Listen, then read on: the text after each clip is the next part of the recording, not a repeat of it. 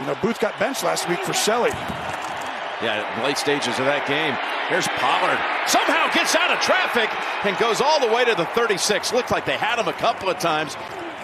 There he goes again. Spinning out of a hit. Look at that. Just what you said. To the 16-yard line. He's always been exceptional from here.